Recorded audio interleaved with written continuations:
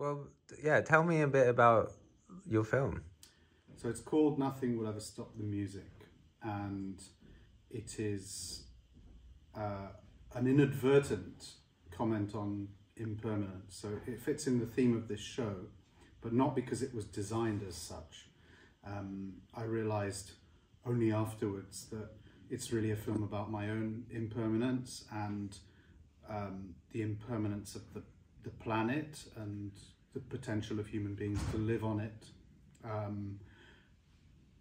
in the conditions to which they have become accustomed, to which I was accustomed, and certainly the more recent previous generations of my ancestors.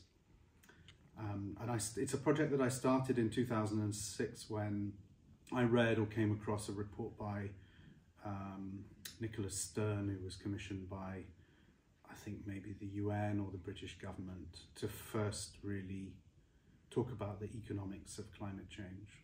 He tried to warn us in an advanced capitalist economy and system that not looking after the planet and not actually trying to do anything about climate change at this stage would actually end up costing human beings more in the long run.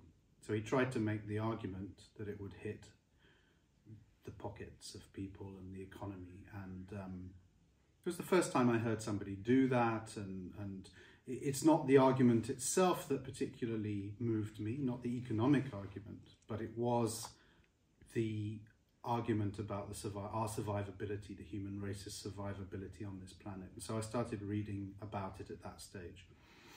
And it was the year in which I was asked to become a godparent to a little boy who was born in October in 2006. So the film is dedicated to him, to Benjamin.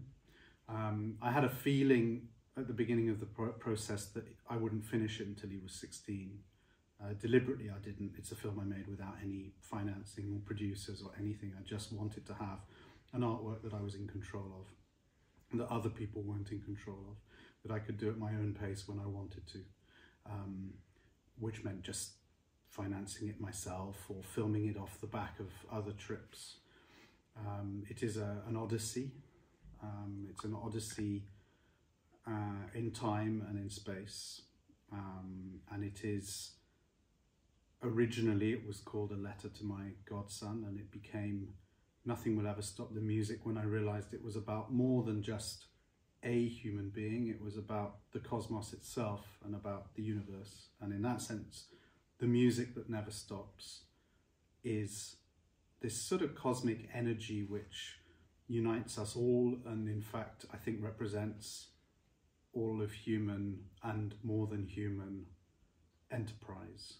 This kind of energy that is completely unstoppable and that in itself is part of impermanence, because if one thing changes to another, to another, to another, each present moment shifts to a new present moment, something is driving that process forwards in time. And that is this energy that can neither be created nor destroyed, which is this metaphor of music. Now, music in itself is very important to this film. There's almost like sort of my sort of desert island discs, if you want, are poured into this 2 hours. It's meant as a 3-screen installation when it's installed as such, but it can be watched as 1 screen. And it's a narrative. I would say it's a narrative artwork, so it doesn't have the form and convention of a documentary or a fiction work, but it does have a sort of sense of story driving it forwards.